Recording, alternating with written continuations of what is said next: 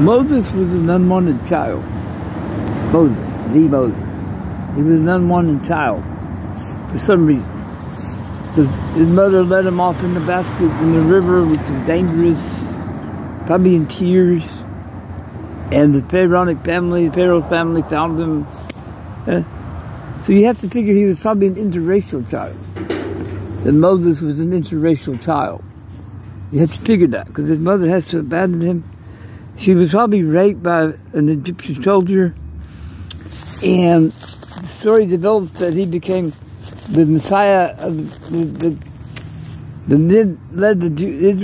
Jewish people, the Israelites, the Hebrew tribes out of Egypt, and